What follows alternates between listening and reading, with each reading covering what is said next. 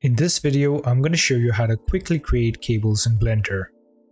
So I'm going to start by creating a path, and I'm going to tab into edit mode. Now, using these control points, I'm going to shape the curve to mimic the flow that I want my cable to have. So I'll grab each individual control point and now move them around like so. Now let's say this is the flow that I want and I'm happy with it. I'm going to then go ahead and convert this into a mesh. Upon doing so, I'm going to head on over to our modifier tab and I'm going to select skin. So what this is going to do is create a cage around the curve that we just drew. Now we're going to want to add a subdivision surface modifier so that it resembles a cable. Now we're going to want to also control the diameter of this tube.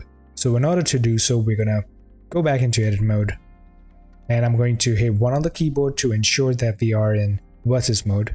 And I'm going to then select all, hold down Ctrl A in order to control the size of our tube like so.